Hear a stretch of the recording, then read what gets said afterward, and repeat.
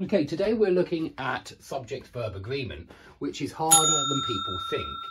Even if you're a native speaker, you will come across some sentences where you think, do I need a singular verb or a plural verb for this sentence? And I'm going to give you an example of that right here. You can even start thinking about it now.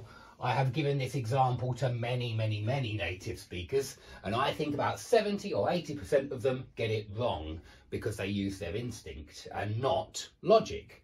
But have a think about this. Is it he is one of the children who go to school on a Sunday, or he is one of the children who goes to school on a Sunday? See if you can work it out while I talk about some other rules. So, first rule to remember, X and Y is plural, okay? It's two things.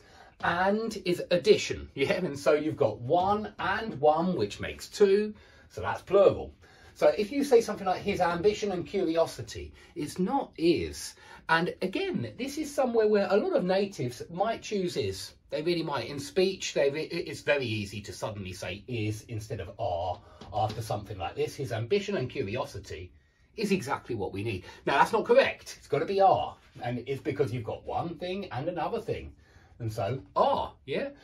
Now, there is one exception, like always, to this rule.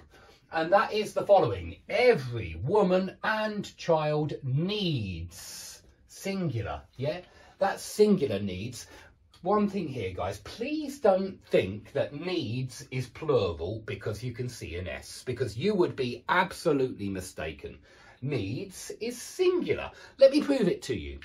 One dog needs a bone. Yeah, needs is for one dog, but if we say two dogs, we say need a bone. So please don't get mixed up with verbs, yeah, need, needs, and nouns, dog, dogs, because that's what's going on there. I think a lot of people just look at S and think S means plural. Well, it does with nouns, but it doesn't with verbs. It means singular with verbs. So let's change it to is. Every woman and child is on board. Yeah, every woman and child is on board, on the boat, I mean, on board. Every woman and child is, even though we've got an and we've got an X and a Y. So if you see an every at the start, then you can disregard that rule. In fact, you must disregard that rule, and you ought to use singular. And that's because every means everyone.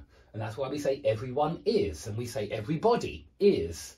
Yeah, we use singular. So when you see an every, please use singular. Same with each as well. Each person.